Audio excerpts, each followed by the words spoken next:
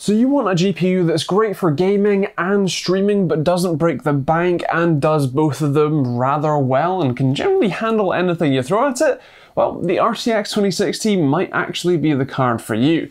In this video, we're going to take a look at Apex Legends, a game that I've spent far too much time, in fact more time than I'm willing to, divulge, playing, as well as Battlefield 5 with both RTX or DXR on and off, while streaming with the new NVENC encoder and the newest version of OBS, which features better support for the new NVENC encoder as well. I'll mostly be looking at the averages, although if you want to see the rest of the data that I collected for this video, then take a look at the link in the description to the website where you can see all of that information, or a written version of this if you'd rather, I guess, watch the first bit and then go read the rest. Either way, it's up to you. So with that said, let's jump into it. Starting off with Apex Legends, I have to mention that it was a bit of a pain to get working in terms of using OBS to actually capture the footage. For some reason, even though the Battlefield 5 test that I actually did first ran perfectly fine, the footage that I recorded for the most part with Apex was incredibly stuttery while the gameplay was perfectly fine, so it took a number of iterations of different testing and settings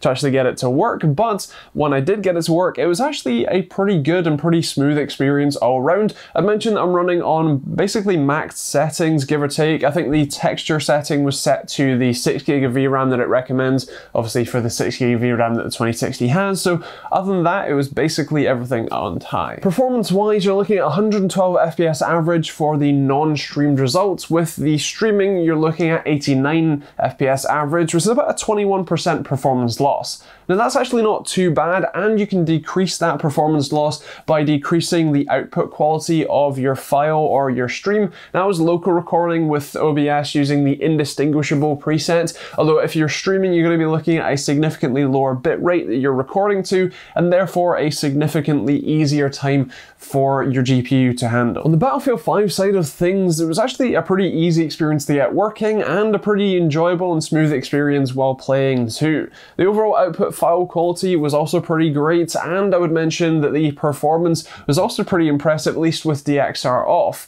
On DXR off with non-streaming, you're looking at 98 FPS average, and then when streaming again with DXR off, you're looking at 89 FPS average, which is only a 9% performance loss, which again is great to see. When you flick DXR on though, you're looking at a pretty big performance drop without even starting to stream.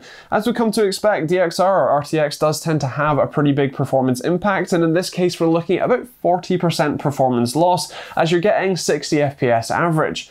Now when you turn your stream on, you're then going to lose another 10 FPS to get you down to 50, which is a 21% performance loss from the non-streamed result, and that's actually going to be a pretty big noticeable difference. Obviously it's still 50 FPS, so it's still fine, but if you're playing, you will start to notice that difference, especially in comparison to even the 21% performance loss from Apex, where you're looking at the difference of 120 to about 100, so keep that in mind. Overall though, the final quality was good, the overall playing experience was great, and besides obviously, as I mentioned, with DXR on and streaming, it being a little bit laggy, a little bit choppy, with 99th percentiles being down at 23 FPS for that one, overall it was still a pretty good experience, and I would still highly recommend the RTX 2060, especially now that the prices seem to have gone a little bit more sensible in the sort of £300 to £400 range. I would generally recommend one of the more budget offerings from the sort of £320 to £350 range,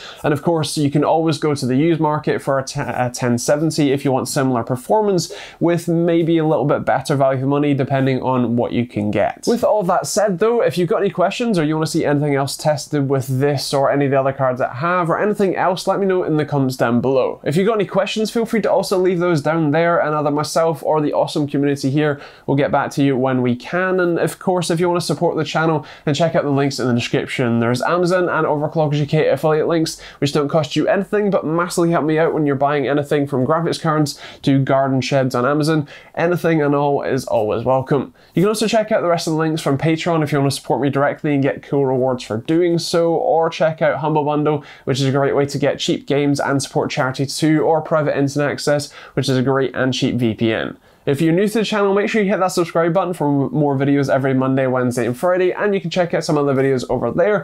And otherwise, thanks for watching, hope you enjoyed it, and we'll see you all in the next video.